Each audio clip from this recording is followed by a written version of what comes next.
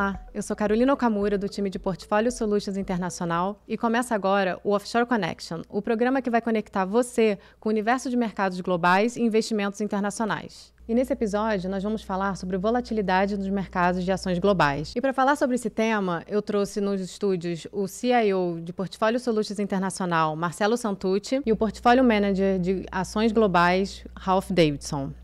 Ralph, Santucci, um prazer tê-los aqui. Obrigada por estarem aqui nesse episódio com a gente. Obrigado, Carol. Sempre exemplo. Bom, para iniciar, Santucci, vamos falar sobre a volatilidade nos principais ativos de risco, né, nesses 7 primeiros meses do ano. Eu vou colocar aqui um slide que contextualiza, eu acho que é fácil de visualizar o que aconteceu. Né? Dá um breve resumo para a gente, novamente, dos principais movimentos. Né? O mercado foi mudando de tema ao longo desses 7 primeiros meses, e isso trouxe muita volatilidade para todos os ativos de risco. Dá um breve resumo, novamente, para a gente sobre o que aconteceu nesses principais ativos de risco, por favor. Claro, Carol. Esse primeiro 7 meses, né, do ano, ele teve uma mudança um pouco de temas que o mercado explorou e como consequência, a gente viu algum comportamento diferente, talvez na intensidade dos mercados. Né? Tem muita coisa vermelha aí, significa que na marcação ao mercado, né, o tema de inflação, ele significou uma elevação dos juros esperados, né, os juros futuros americanos foram operados de maneira mais alta, e isso impactou queda tanto no mercado de renda fixa quanto de renda variável. Aqui, de forma bem resumida, o que a gente observa é que até maio, né, a primeira coluna ali, maio de 2022, a gente viu perdas tanto da marcação ao mercado da renda fixa quanto da renda variável, equities. Né? E na renda variável, houve uma diferenciação até maio entre aquele growth e value. Né? Quando a gente olha o S&P 500, a gente viu que até maio o value caía menos que 4, 3,47, e o growth 21%. Então, tudo que era mais sensível à taxa de juros, a elevação da taxa de juros, apanhou mais. Em junho, o tema passou a ser não mais tanto a preocupação da inflação, mas sim o impacto da alta de juros que poderia ter no crescimento.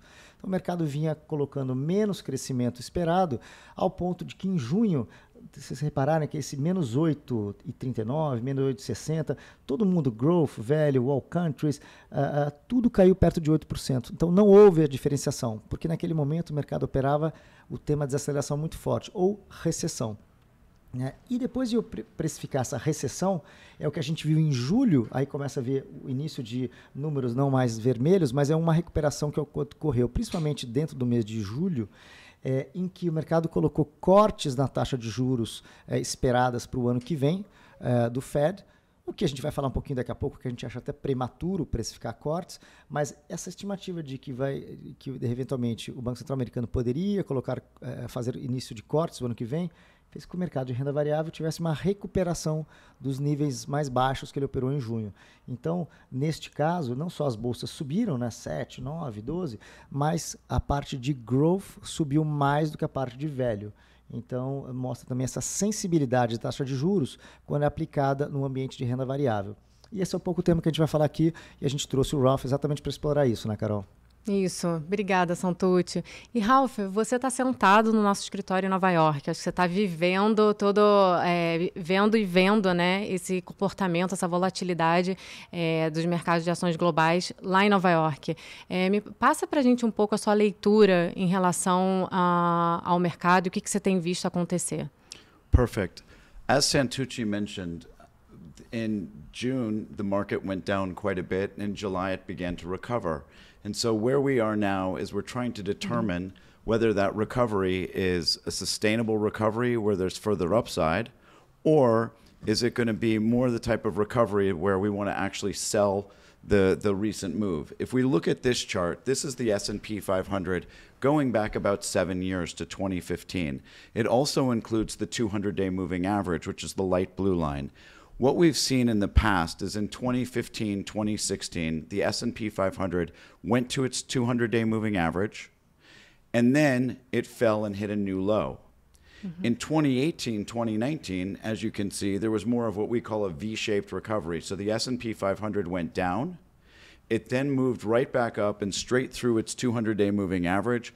It came back down to it, and then began to accelerate higher. And what we're trying to determine is, as the S&P hits its 200-day moving average, which it did a little bit earlier this week, what's the next move? Is it going to be more like 2015, 2016, where we drop and find a new low, or is it going to be more like 2018, 2019, where the market accelerates through and has a sustainable move higher? Now, we look at a lot of different signals, both market signals, what we call technicals, which include things like money flows, sentiment, and intermarket relationships. And we look at the fundamentals, things like earnings growth, valuation, the economic environment. And what we're really seeing right now is that there's nothing conclusive out there. They're almost conflicting signals. So some of the technicals look very, very strong, and some of the fundamentals are a little bit more questionable. When we think about how to rationalize and how to bring those two things together, what we really think is there might be some near-term volatility. We are not predicting new lows from these levels. However, when we look out 12, 18, 24 months, we see a much better market environment. And in fact, when we look at the underlying sectors and companies themselves, we're seeing a lot of what we consider to be quality companies. And when we think about quality companies, we're thinking about companies with strong balance sheets, consistent earnings growth, transparency in cash flows, no accounting irregularities. But we're seeing a lot of these quality companies trade at attractive valuations, which, can they go down? Absolutely. But do we want to own these at today's prices for the long term? And we think the answer to that is yes. Interessante, Ralph. Pegando pouco esse gancho que você falou, muito interessante esse gráfico. E como é que foi, você está mostrando aqui o gráfico do S&P 500, e como é que foi setorialmente, né, essa quase que batalha entre growth e value? Como é que essa temática aconteceu desse ano? Explica um pouco para a gente, por favor. Perfect. So this is a graph actually of the NASDAQ 100 relative to the S&P 500. Now, the NASDAQ 100 is a much more growth-oriented index. It includes a heavy weighting to technology, companies like Apple, Microsoft. It includes a heavy weighting to communication services companies. Those are companies like Google, Facebook, which is now called Meta, and it includes some of the biotech companies in here. It does not have more of the traditional value sectors, things like energy, financials. So it's much more of a growth index. And I think there are a couple of important things when we look at this graph, not only the direction of it, but how it has actually predicted the market character, the changes in the market character that we've seen so far this year. So if you look at this graph, it actually peaked at the end of November. If we think back to November, what happened at that point was the Fed began to talk about accelerating the removal of the accommodation, the removal of the liquidity that they had provided at the end of the pandemic. So the Fed basically said, we are going to move forward the timetable for tightening our policy. And at that point, this relationship peaked. And what's interesting about that is the S&P 500 itself didn't peak until January 4th. So this was almost like an early warning signal. More recently, at the end of May, this relationship bottomed. And so what we saw at that point was, again, a change in character in the market. The change in character really didn't happen until the middle of June. So again, this relationship gave us an early warning signal that maybe this bounce that we've seen over the past 2 weeks was predicted by this relationship. Just recently, or I guess over the past 2 weeks, the equity markets in the US have been up, but this relationship actually peaked on August 4th. And right now we're looking at this and saying, is there another change in character coming in US equities? And that speaks to some of the volatility that I suggested we might see. In terms of value versus growth, this is pretty much an accurate representation of that relationship. If you thought back to the earlier slides where Santucci spoke about the volatility that we've seen in the market this year, value is down about 6% this year, whereas growth is down 18%. We have begun to emphasize value companies in our portfolios, and value companies are really in sectors like healthcare, or traditional pharmaceutical healthcare. Biotech is considered more growth. It's energy, financials, and industrials. When we think about growth companies, again, those are in technology, biotech, some of the communication services companies that I mentioned before. So that's really the way it divides up. And what we've seen is we don't think that outperformance is going to be quite as wide, but we think it's a good time to emphasize more value companies in our portfolios. Our portfolios in the past have been biased towards growth. Companies like Amazon, companies like Apple, companies like Google, companies like Microsoft. Today, we are orienting a little bit or more towards value with companies in the financial sector, JP Morgan, Berkshire Hathaway, Bank of America, Merrill Lynch, Goldman Sachs. We also have a number of healthcare companies that we like in this environment, including insurance companies, pharmaceutical companies.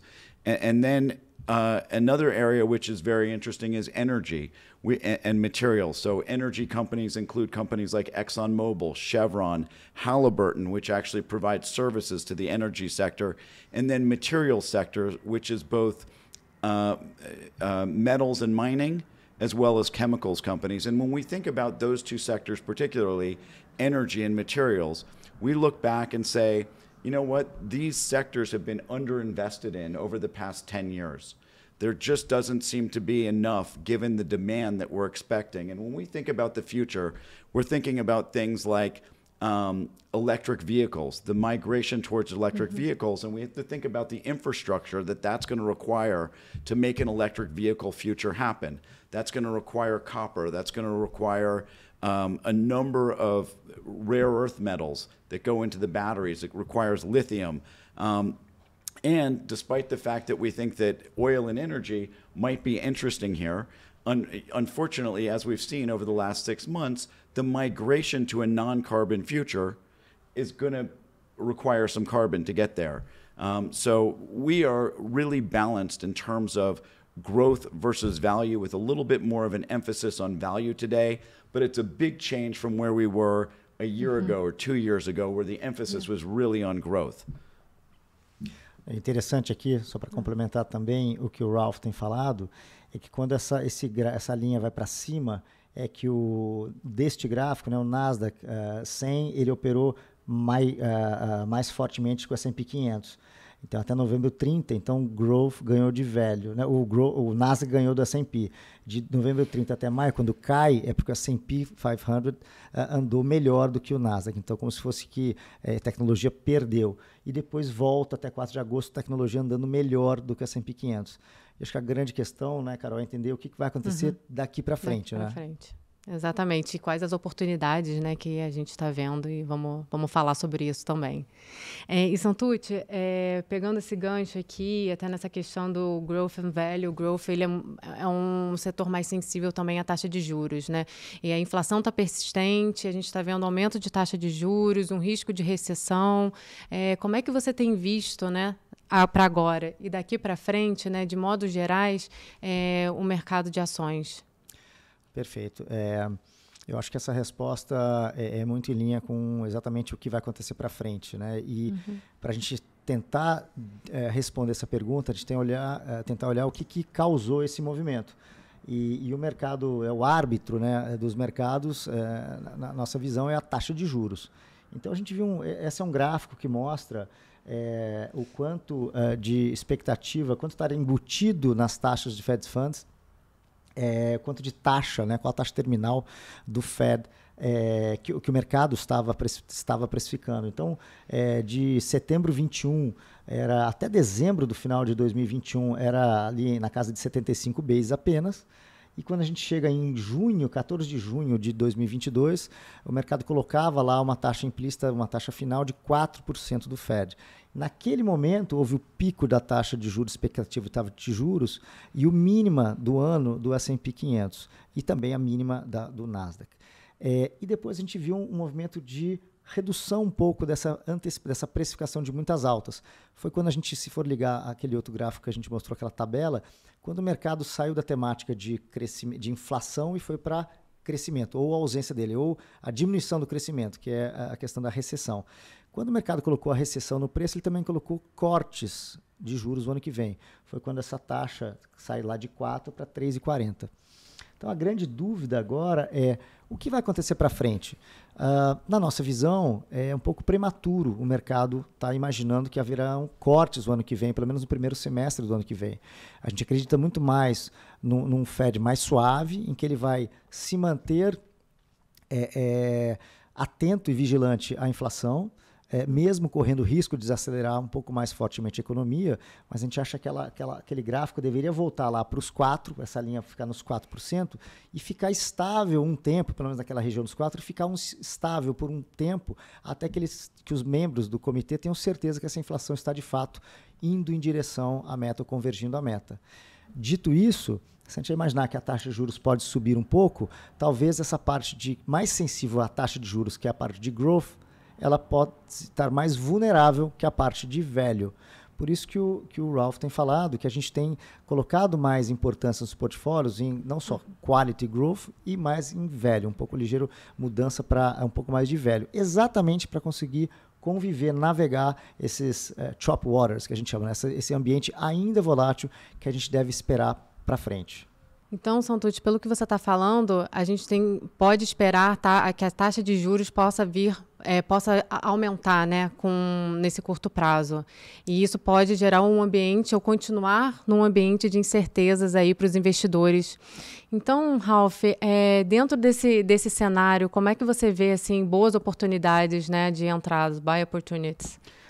We are seeing right now, there is that potential for near-term volatility, but when we look out to the longer term, we're still very constructive. And one of the things that we've been looking at is this chart, which shows the S&P 500 on top going back 20 years, and on the bottom, the percentage of S&P 500 companies that are trading above their respective 50-day moving averages. And, 50-day moving average seems arbitrary, but historically, what we've seen is that when fewer than 5% of the S&P 500 fewer than 5% of the S&P 500 is trading above their respective 50-day moving averages, which is the red line in the bottom panel, that historically 1 year later there's always been a positive return in the S&P 500, and in fact that average 1 year return has been about 30%. So we actually hit about 2% trading above their 50-day moving average in the middle of June. And at that point, we actually began to talk about the possibility that the bottoming process had begun. Now, what does that mean? It means there are a couple of things there. When we look at 2008 and 2009, this signal actually hit in October 2008. However, from October 2008 until March of 2009, the equity market in the U.S. went down another 25%. So when this signal triggered, when this signal sent an alert, it was not the bottom of the market. However, if you held from October 2008 to October 2009, the S&P 500 was up somewhere between 15 to 20%. So you had a big drawdown, you had to have a strong stomach, you had to fasten your seatbelt, but your 1 year returns were pretty good.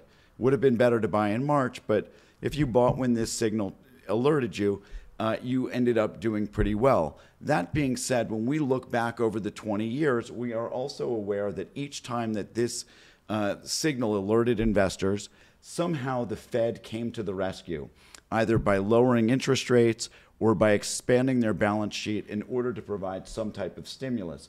As Santucci mentioned, right now in our scenario, we don't really see that. So is this time different? I hate to think about it like that, but possibly. The other signal that we see from this, the percentage of companies trading above their 50-day moving averages, is when a large number of the S&P 500 is trading above their 50-day moving averages. So the green line is 90%.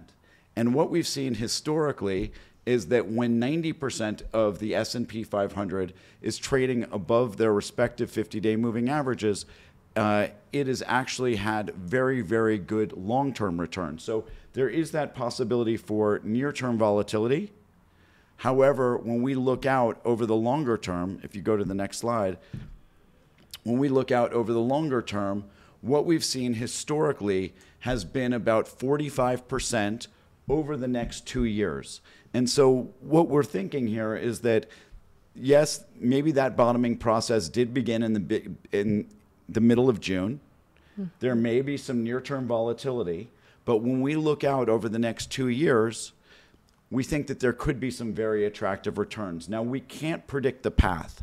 That's key. And so that goes back to the volatility. But what we continue to see, as I mentioned before, is a number of what we call quality companies, companies with strong balance sheets, consistent cash flows, that are trading at very attractive levels. And so where they might go down, it's a possibility. It's always a possibility.